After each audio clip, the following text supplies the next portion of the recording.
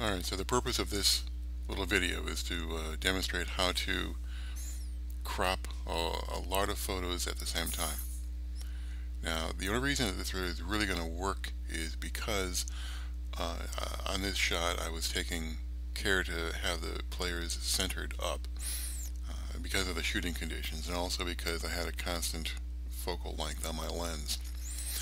The idea is that we're going to select all of the photos that are going in like to the left, and then we'll crop one of them, and then we'll copy the developing settings over so that it goes to other photos. So these first two here are just demonstrations of how what I want these cropped to be like. So this one looks like it's going to the left. Here's another one. That one's going to the right. Scroll down a little bit to find some better examples.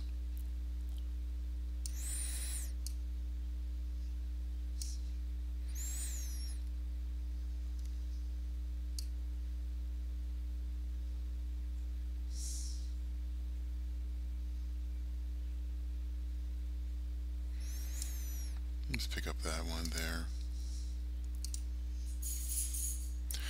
And remember, to do this, you hold down your control key as you select them. That's enough. So you'll notice down here we have 4 selected. Now come over here to the left, or to the right side of the screen, you'll see that we have some keywords in here already. One of them is direction. So double click on the word direction and type in here left.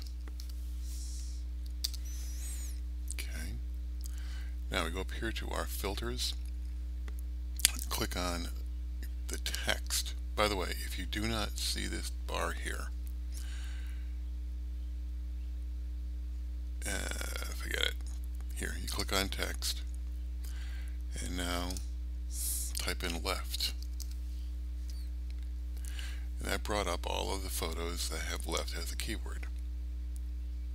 So select this one. And I'm going to go bring this one into the developer module.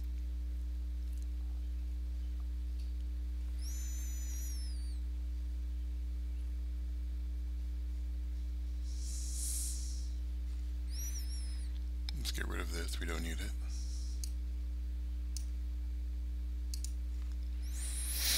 And I'm going to crop it, making sure that the aspect ratio is locked.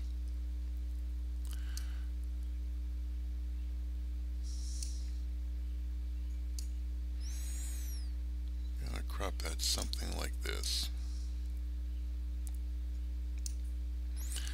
So first I'm cropping it to the approximate image, the approximate size, and then the next thing I'm doing is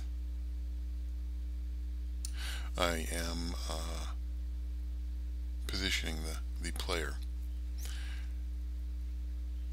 Here return, or hit the crop overlay button again. Now at this point I go back to the library module. You see that one is showing as cropped. Here I right click and I select develop settings. I'm going to copy settings.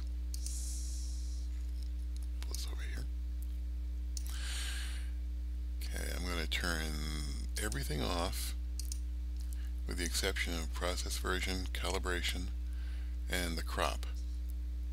Now I'm going to copy.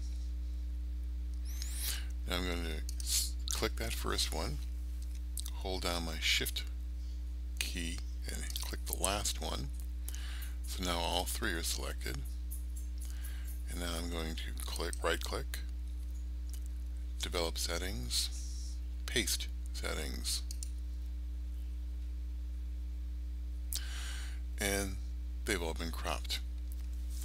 Now the next stage to this would be to go through and make some minor adjustments. So you can go back to the develop module, click on the crop overlay, and that one's fine. Come over here, Second one, I want to come in a little bit on that one. And you see I'm moving between them by clicking on the icon in the tray here. The reason for that is because if I use my arrows to try to go back and forth, I'll move the picture instead. So I'm going to crop this one down a little bit more too.